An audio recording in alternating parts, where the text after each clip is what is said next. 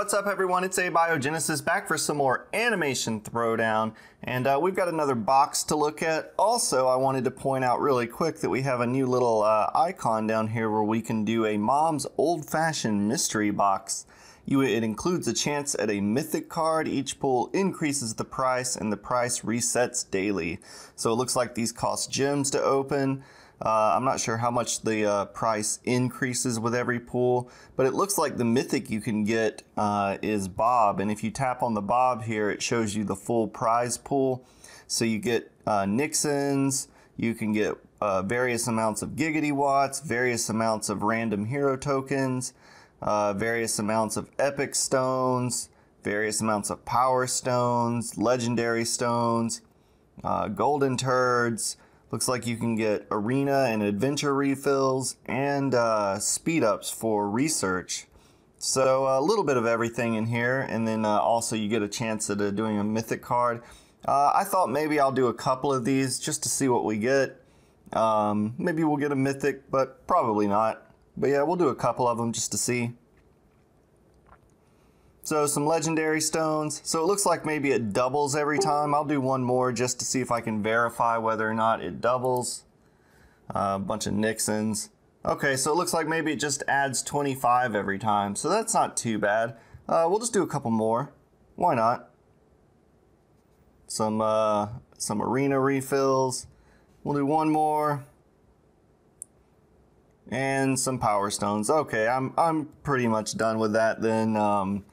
Yeah, if you've got a bunch of extra gems and you just want to go gambling to try and get a mythic Bob, I guess, you know, you could do some every day and then just let it reset and maybe you'll end up getting one, but it's neat. It's a cool little feature, but it looks like it's just another gem sink. So let's go ahead and look at this box, see what we get. So we get the Freezerdome Box. In it we get Freezerdome Luis, the item card Freezerdome, Deathball, Turnin' Jeff, Philip J. Fry, Linda Belcher, Freezerdome Linda, Serious Runner Brian, Roller Derby, Lady Wrestling, Boys for Now, and Barbershop Vasectomy. As usual, I would say just go ahead and recycle these 4 item cards. No need to keep those. Onto the Epic PC cards. Brian's get rid of that one. Freezerdome Linda, she has good health, but her attack value is really low and her ability is not that impressive, so honestly this would not even be a keeper for me. Your character cards, I hold on to my characters because you never know when they're going to be good. Linda has some really good combos. She has a really good armed combo that I know of. I think it's Laser Razor. But other than that, I'm not 100% sure. But still, like I said, I try and hold on to all of my legendary characters because you never really know when one of them is going to become good and useful. So it's always nice to just have them sitting in your inventory for when that BG comes around, where maybe a new combo might come out or something.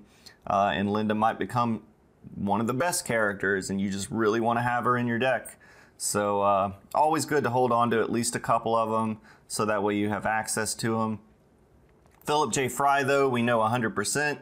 Great legendary, a lot of good combos in a lot of different BGs, so this is definitely one that people like to get and hold on to and have multiples of.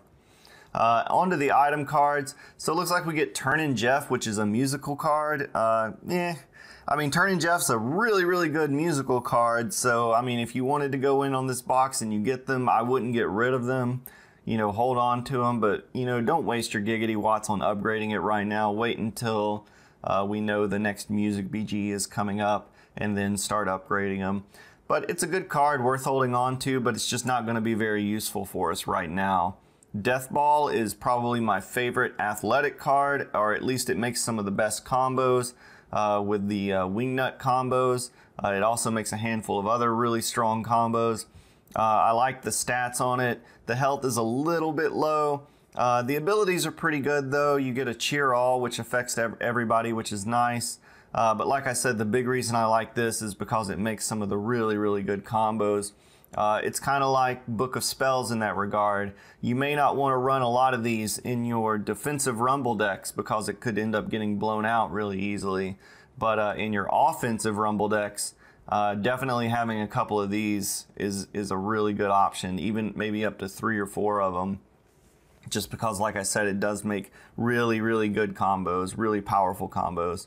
Freezerdome is not one of my favorite cards. It starts out with no abilities and it ends up with kind of crappy abilities. On top of that, the stats are, I mean, 45 is okay for defense, 12 is okay for attack, but again, not that exciting of a card. The only good thing about this is it's the third card that you can use to make Wingnut Amy, although it does not make Wingnut Leela. It makes, like, I think Bugalo Rider Leela or something like that. It's a really bad combo. But it does make Wingnut Amy, so if you're running a lot of Amy's in your deck and you don't have access to push-ups or Death Ball, and you want to have, you know, more ways to make that Wingnut Amy combo, Freezerdome will do that. So that's all I can say about Freezerdome. And then with the Freezerdome Luis, I like the health on it. The attack's okay, and then the abilities they're all right. I mean, Jab is situationally really good. Punch is always good, and then an attack boost is at least better than the health boost in my opinion, although it's certainly not super exciting. So this isn't really a box that I'm super excited about. If I had to pick between this or Baseball Chris, I would totally go in on the Baseball Chris box. I'm not 100% sure if I'm going to go in on it though. I think I'm probably just going to hold on to my gems and wait. But that's just my opinion. If you do decide to go in on this box though, please let me know in the comments below what you ended up getting, because I would love to hear. I always like hearing when people do pulls what they end up getting, especially when they end up getting like really sweet pulls where they get like 7 or 8 legendaries out of their 13 cards or whatever. Those were always cool to hear about. But yeah, so that's my opinion on this box. I would pass on it.